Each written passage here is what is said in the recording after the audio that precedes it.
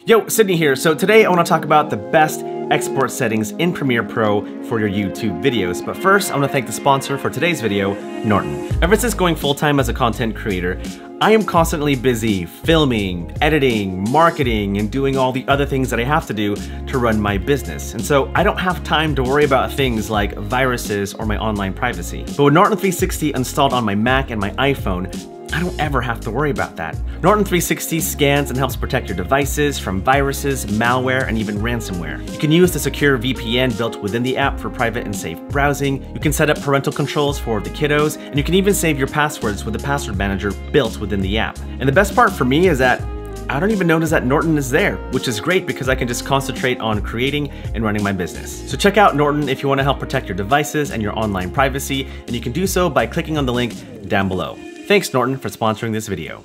Alright, so let's talk best export settings in Premiere Pro for YouTube videos.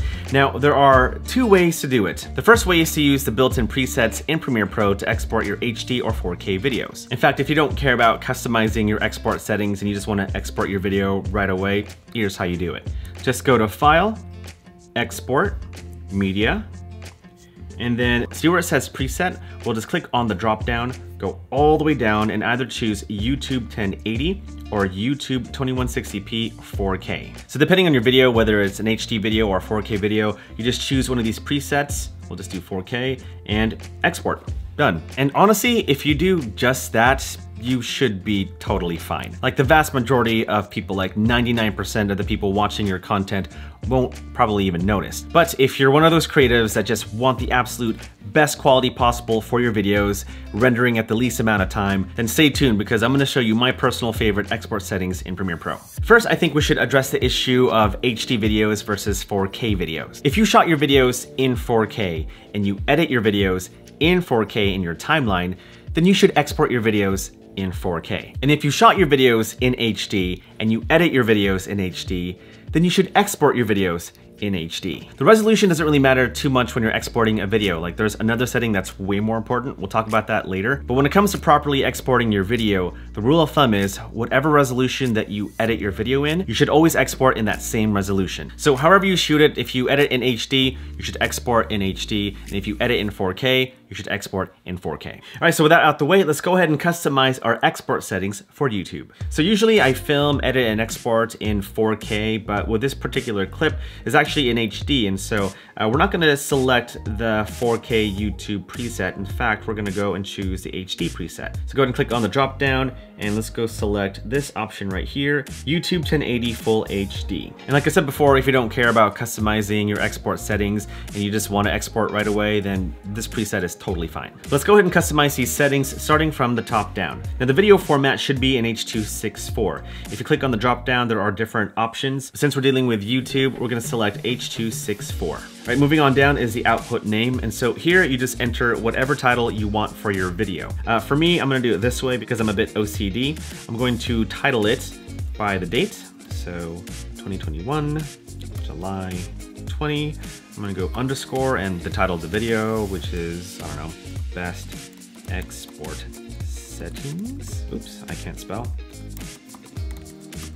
And then _1, because there are so many times when an upload fails, or if I notice a mistake in a video, I'll just delete that video and re-upload again. So for me, it just makes sense to number them. You don't have to do what I do, this is what I do. And that is not a 1, that is an exclamation mark. I am sorry. There we go.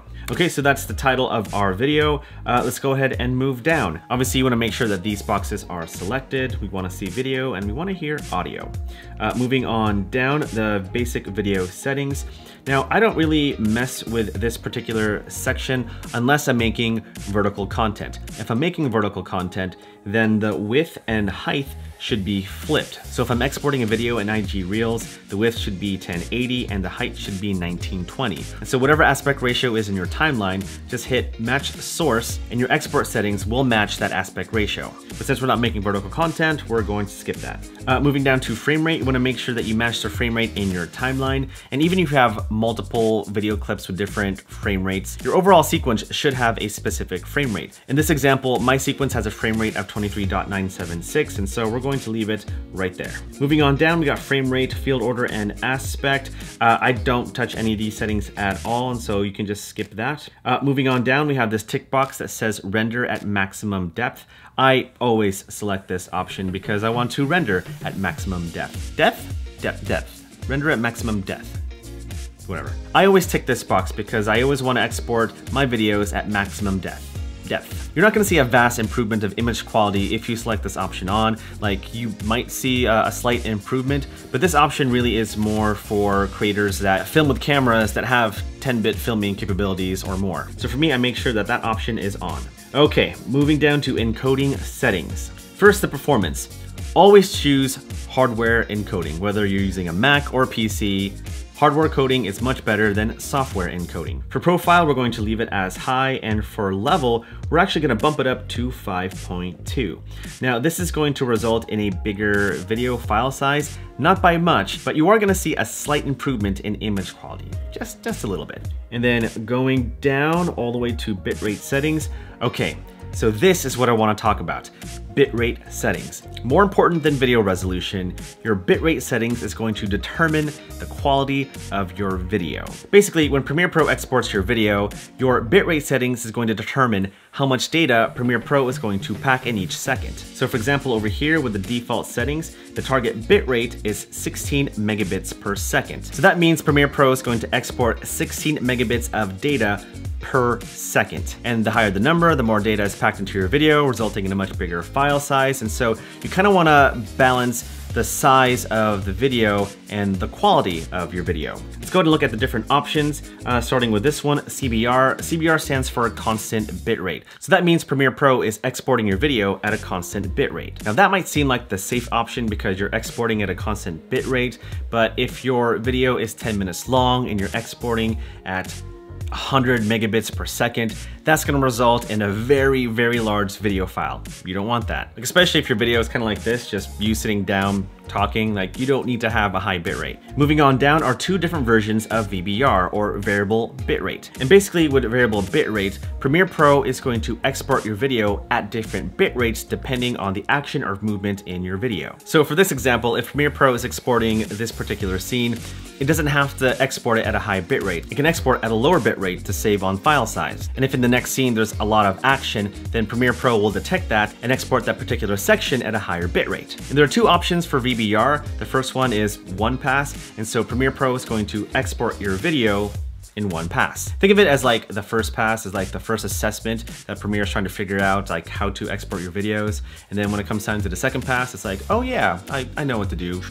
Boom, looks way better. I don't know if that's how Premiere thinks, but that's how I think. So for a scene like this, where I'm just talking and kind of just doing nothing really, the bitrate for this section of the video shouldn't really be that high. Where if the next scene in the video, there's like a major fight scene, which I don't know why, Premiere Pro is going to detect that and render that part of the video at a higher bitrate. So as the video exports, the bitrate is going to change, but resulting in a much more manageable video file size. So we're going to choose VBR 2-pass, and now we're going to decide what the target bitrate is, as well as the maximum bitrate. Now YouTube actually has a bitrate guide on how to export your videos, and so we're going to take a look at that right now.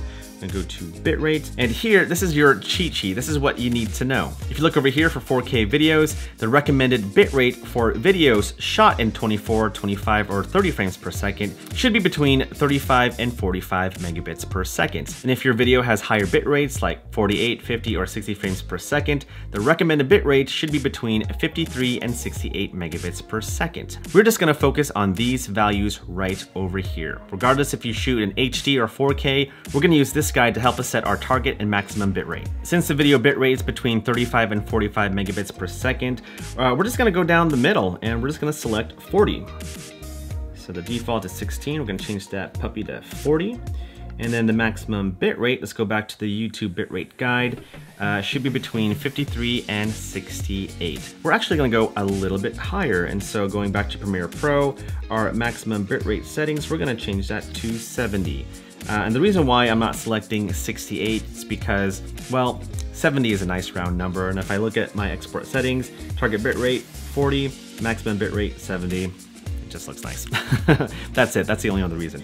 So that's it for that. And then the last few things, I make sure that use maximum render quality is ticked, as well as use previews, because I always tend to render my sequence before I export my videos. It just makes it faster for Premiere Pro to export a video by using those preview files. And so yeah, I just make sure to use previews whenever I export. And that's pretty much it. Like, I don't really touch anything for the audio settings. Like, all that looks really good to me. Yeah, all looks great. And that's it. And you don't have to do this every single time when you export a video. Like, you can actually save these settings as a preset. And in order to do that, you just go back up over here next to the preset dropdown. You're gonna click on this icon over here and then name your preset whatever you want. We'll just say Sid's Awesome Export Presets HD, baby, whatever. And then now, whenever you want to export your videos, you can just go to the drop down over here and select the preset that you just made. And then once you're happy with that, you just press export and you're done. Whew, getting a little breathless here, guys. Getting a little breathless. I've been filming for over an hour, my gosh. All right, guys, well, that's it for this video. Hopefully this was somewhat helpful to you. I don't know, let me know in the comments below. And also let me know what other tutorials you want me to cover. Will I do them? Will I not? I probably won't, but you can always try. All right, guys, thanks for watching. I'll see you later.